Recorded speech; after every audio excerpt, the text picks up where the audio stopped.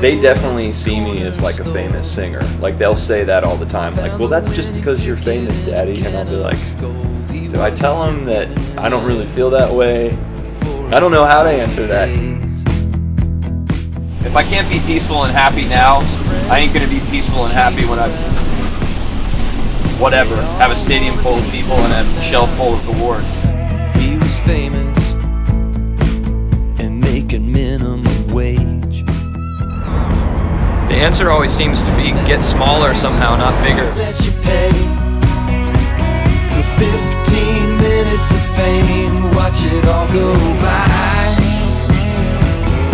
in the blink of And I think from day one, I just always tried to be me, and that didn't always work for the major labels, you know. in the blink of an eye. Part of doing this documentary is to open up and share a deep part of myself, but it's tough to know where the freaking line is, you know. There's stuff I don't want to talk about, but I have to kind of be willing to talk about it all and then sort through it afterwards.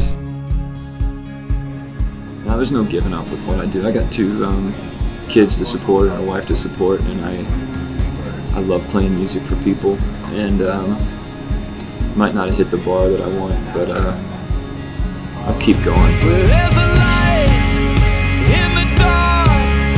It's the fire in our hearts. And even when our work is done, long may your love live on.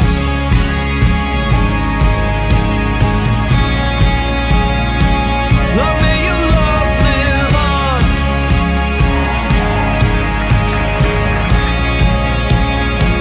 Long may your love. It didn't have to go so well, you know?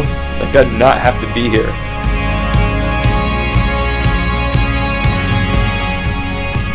I just have a lot of gratitude about it, you know?